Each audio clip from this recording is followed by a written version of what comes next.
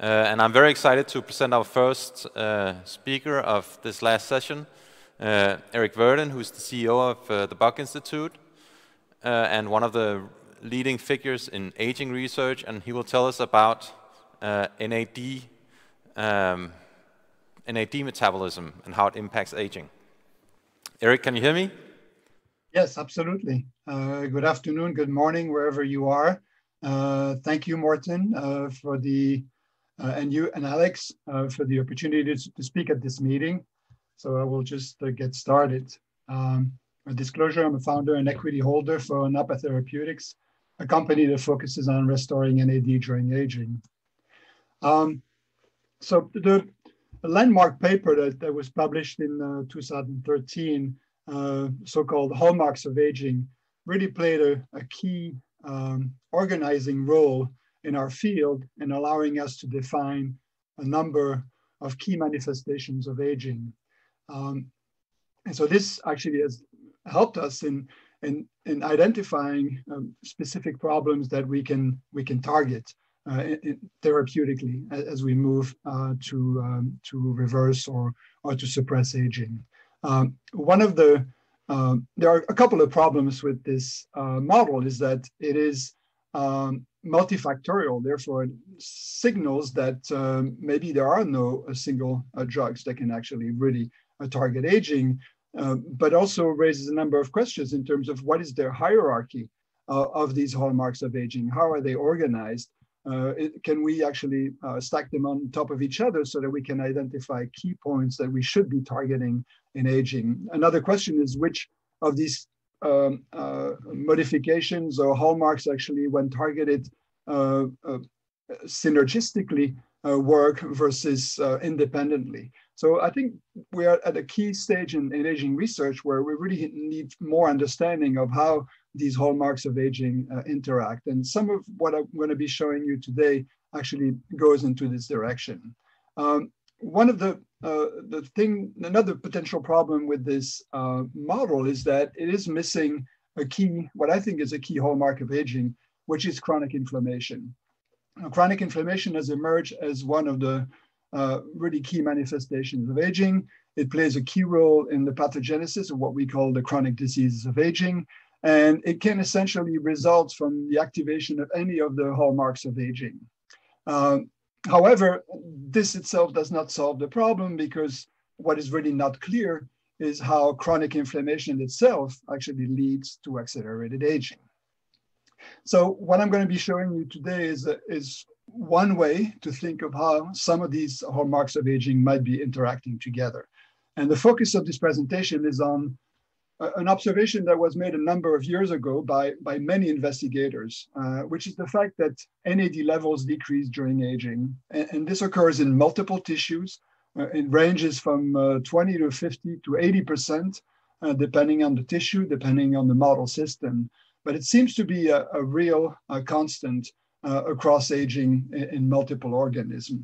And this was reviewed here by Yoshino and colleagues in Cell Metabolism.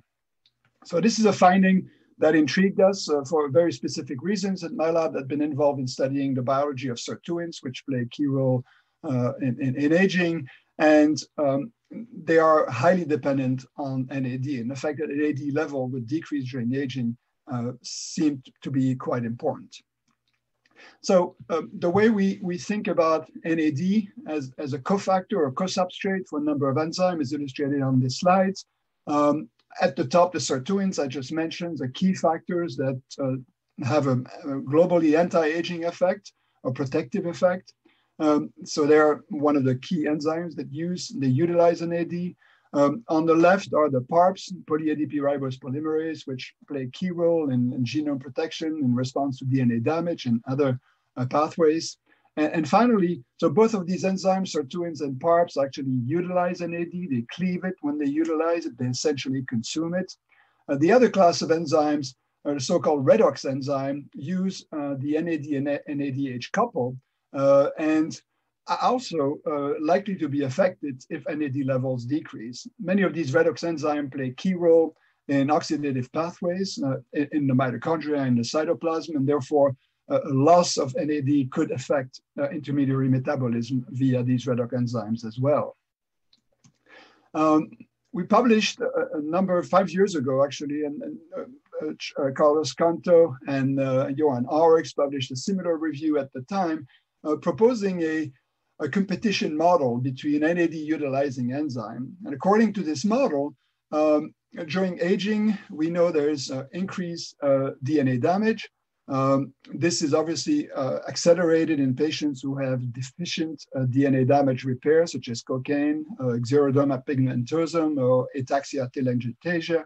And so this leads to accelerated DNA damage and activation of the PARPs, which drains away the NAD so that the redox enzyme and the sirtuins actually do not have the proper amount. So this was one model. This model is now evolved, and the focus of my talk is going to be on another family of two proteins, CD38 and CD157, who are also NAD consuming enzymes, NAD hydrolases. So our interest in these two enzymes was triggered by a paper by Camacho, Pereira, and Eduardo Chini at Mayo Clinic. What they reported in 2016 was the observation that CD38 levels increase quite significantly during aging. And in contrast, the other NAD-consuming enzyme, PARPs and SIRT1, NAMPT, which is actually in the salvage pathway, did not seem to vary. Now, what excited us about these findings was the observation that, so this is actually what you measure in adipose tissue as you measure NAD levels during aging here on the left side. What excited us particularly about this paper was the realization that in a CD38 knockout mouse, the NAD levels were maintained. And so it signified that at least in this context, in mice and in adipose tissue, the major driver of NAD decrease in adipose tissue during aging was CD38. And so we started this program with a new postdoc in the lab at the time, Anthony Covarrubias, and who had actually experience in immunology and immunometabolism with a series of questions. And these questions were in large part triggered by one fact, is that CD38, as an immunologist, is known to be an ectoenzyme, which is primarily found on immune cells. And it's been reported to be on CD4, on CD8 T cells, on B cells, and on NK cells. And in that context, it functions in cell adhesion, in signal transduction, and calcium signaling. CD38 cleaves NAD, shown here, into nicotinamide, which is recycled into NAD, and cyclic ADP ribose. This itself actually has a calcium signaling effect. Interestingly, CD38 is highly expressed in multiple myeloma and is actually targeted therapeutically using a monoclonal antibody, daratumumab, which is shown here as a therapeutics. So our first question, knowing this and knowing that CD38 expression rises during aging in adipose tissue, our first question, which had not been addressed by Chini and colleagues, was to ask, in what tissues, in what cells within adipose tissue is CD38 expressed? And so the way we did this is using this preparation of what is called the stromal vascular fraction. It's shown here. You isolate all of the cells from adipose tissue. You separate them and you centrifuge them. The adipocyte will, by their lower density, will go to the surface. The fluid separates another fraction, the stromal vascular fraction, which contains every cell that is not an adipocyte in adipose tissue.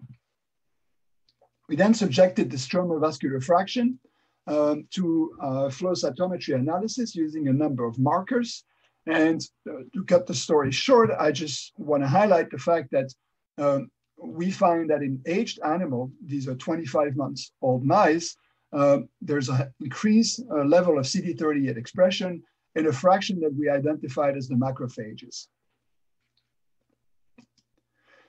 These are CD45 positive, CD11B positive, F480 positive.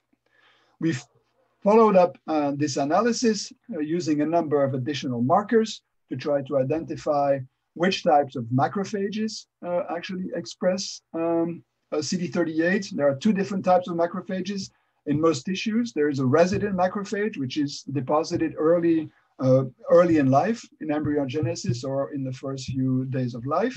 And there are also bone marrow-derived macrophages, which continuously are produced within the bone marrow, circulate to peripheral tissue.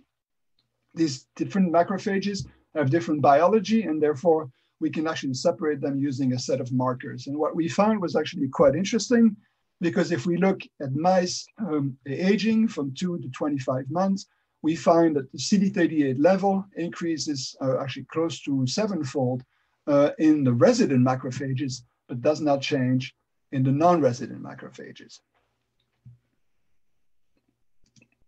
So the next question that I will spend a few minutes on, which is really key here, is our effort to try to understand what activates CD38 expression in aging macrophages. Now, we think of aging as an unbalanced act between damage and repair. Early in life, we know that damage is a constant in most of us. The repair pathways are highly activated early in life and tend to degrade as we get older. So there are macrophages actually play a very unique role in the biology of damage, and in particular by their ability to recognize different forms of damage that are imposed on tissues. And this is illustrated here, especially the innate immunity, dendritic cells that are illustrated here in blue, and the macrophages in purple, contain a number of specific receptors that are able to recognize two forms of molecules called the PAMs and the DAMs. The PAMs are pathogen-associated molecular pattern. So these are molecules that are typically released by pathogens, whereas the DAMs are damage-associated molecular pattern signatures. These are molecules that are typically released by cells that are stressed or injured. And macrophages are able to recognize those, to activate a specific signaling pathways, and to leading to the release of cytokines, chemokines, immune cell recruitments, inflammation, and tissue repair eventually. So our first question was, what are any of these PAMs and DAMs able to activate CD38 expression in macrophages? And so the experiment was done by isolating primary macrophages from mice, growing them in culture, and subjecting them to treatment with a variety of these PAMs and DAMs. And what emerged is actually a pretty striking picture. We were expecting the DAMs to do it, but we were surprised to find that these macrophages actually responded primarily to pathogen-associated molecular signatures. In particular, one of them drew our attention. This is LPS. This is lipopolysaccharide. This particular molecule, which is released by gram-negative bacteria, is actually one of the main triggers for the differentiation of macrophages into a unique form in the so-called M1 macrophages. The other form of macrophages is the M2 macrophages, and these macrophages play a very different role in the aging process. There is growing evidence for a progressive shift from M2 to M1 during aging. And these M1 macrophages are thought to be key factors in the progression to a pro-inflammatory state as we age. So our next question was to ask, are there any differences indeed in CD38 expression between M0, which is the undifferentiated macrophage, M1, and M2. And our prediction was that M1 macrophages should express a much higher level of CD38. And this is exactly what we saw. When we look at relative CD38 expression, we find M0 and M2 macrophages expresses no CD38, and it is highly activated, close to 600-fold following induction into the M1 phenotype.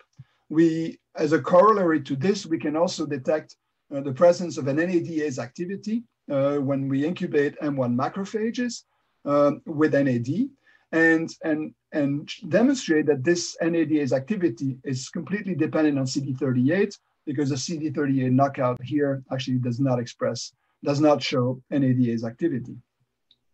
So this has actually interesting implications for a number of reasons. One, we know there's a progressive shift to M1 during aging. Therefore, this could be one of the reasons why we see increased CD38 expression during aging. Another implication of this is we know also that these pathogen-associated molecular patterns, the PAMs, actually can leach out from across the leaky gut. The gut dysbiosis associated with aging results in a decrease in permeability, increase in permeability of the gut membrane, which is associated with increased circulation of these bacterial products. So this is a secondary mechanism by which we think aging might be increasing the expression of CD38. Now, this is one mechanism, and I will come back to this at the end. The second mechanism was based on another observation in collaboration with our colleague, Judy Campisi at the Buck Institute. And so the observation was that in adipose tissue during aging, we and others actually have shown that there is increased number of senescent cells. And this is illustrated here with a stain for beta-gal, the senescence-associated beta-gal, both in white adipose tissue and in intestinal adipose tissue. And you can see here the increased color at 18 months. Or you can actually reverse this by treating these mice with senolytic drugs. Now, I suspect that this audience actually is quite versed into the biology of senescence. I want to show you here one example of our effort to try to organize the hallmarks of aging in hierarchical structures. And this is a clear example where this actually works quite well. We know that cellular senescence indeed can be activated by 4 of the other hallmarks of aging: mitochondrial dysfunction. This is the MIDAS phenotype that Judy Campisi has published. Epigenetic alterations, also known to be playing a key role in cellular senescence, telomere attrition, and DNA damage or genomic instability. So here's a clear example where that places cellular senescence as a consequence of 4 of these hallmarks of aging. Now, I suspect that most of you know this, but if you don't, I will remind you. Cellular senescence is characterized by a tripartite phenotype. First, irreversible growth arrest.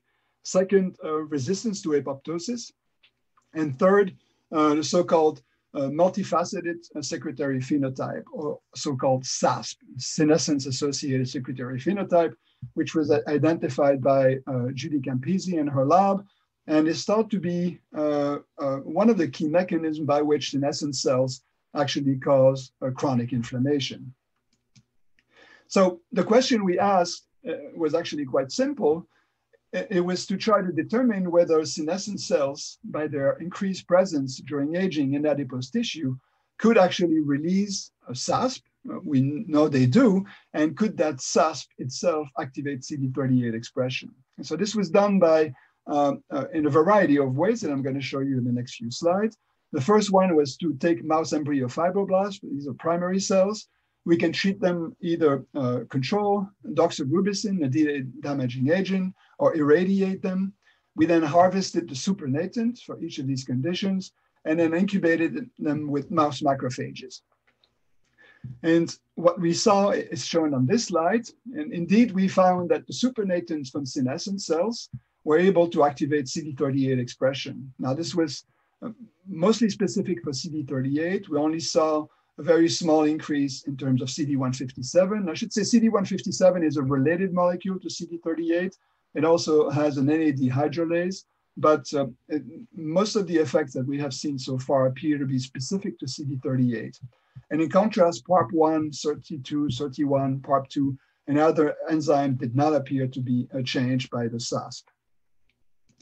Now, we looked at this also in cells that are probably more relevant to adipose tissue versus the primary mouse embryo fibroblasts that I just showed you. We also we're able to induce senescence in pre-adipocytes. And this is done in this case by irradiation.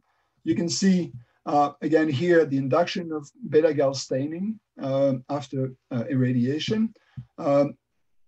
In these cells themselves, the pre-adipocytes, there's a small increase in CD38, which barely reach significance, but a significant increase in P16 and P21, two of the hallmarks of senescence along with beta-gal. Now we can take the supernatants from these cells and add them to macrophages, and we find again almost threefold induction of CD38, no change in CD157 or the other NAD consuming enzyme. So indicating that at least in that system, again, the supernatant from the senescent pre-adipocyte is able to activate CD38 expression. Finally, we were also, Anthony Covarrubias in my lab was able to show that he was able to induce a phenotype that looks very much like senescence in macrophages themselves. And this is illustrated here. These cells are, when irradiate macrophages, you can see the induction of beta-gal. In these cells, we do not see induction of P16. This is something that appears to be unique to macrophages, but we see a robust induction of P21. And here again, the supernatant from these cells, actually the cells themselves show a dramatic activation of CD38 expression.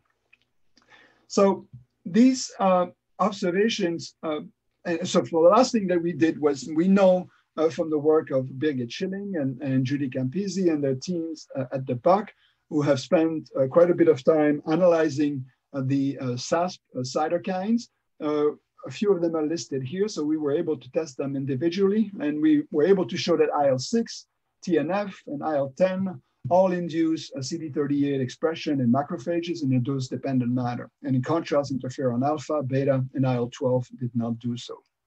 And so this is my last and summary slide, where I'm attempting to take many of the hallmarks of aging and to replace them in a more organized manner, and summarizing what I just showed you. So I've showed you that PAMs, which are the results of an altered intercellular communication, loosen epithelial membrane barrier in the gut, is able to activate inflammation and macrophage proliferation.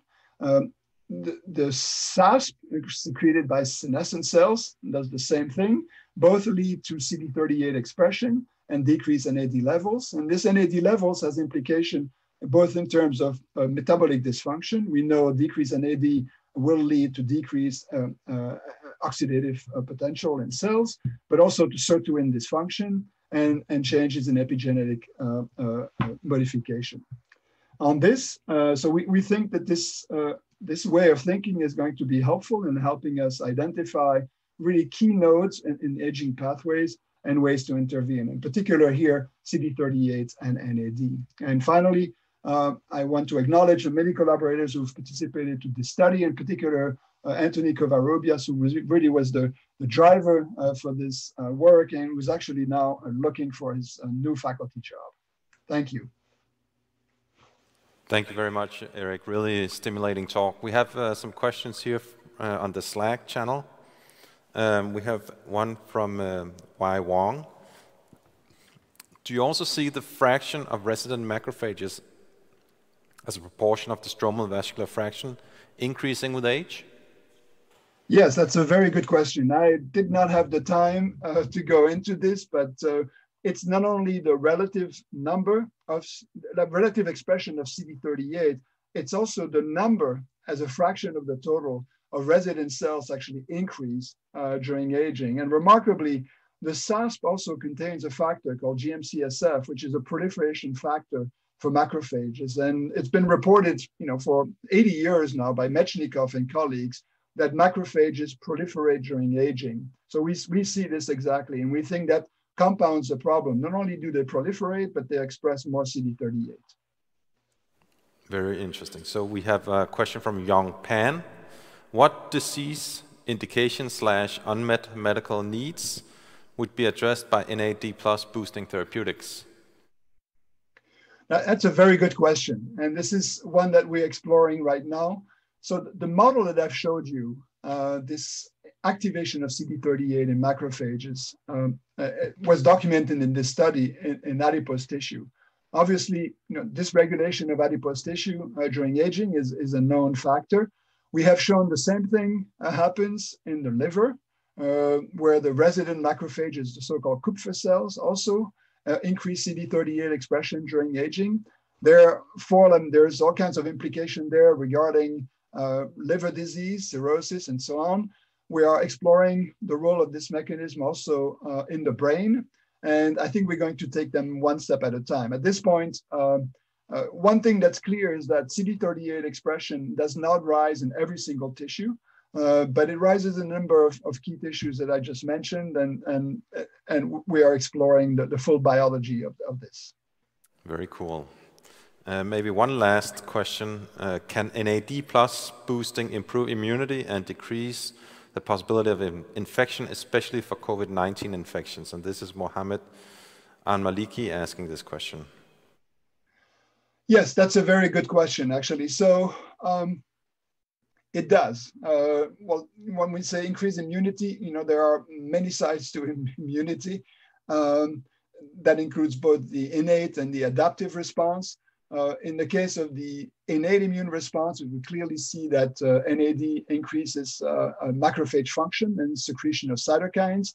In the case of the adaptive immunity, T cells and B cells, the situation is more nuanced. We've published actually that sirtuins and NAD levels might be playing more specific role in the balance between Th17 and Treg cells. So it's a lot more complicated, but generally, increased NAD levels is associated with a more effective immunity.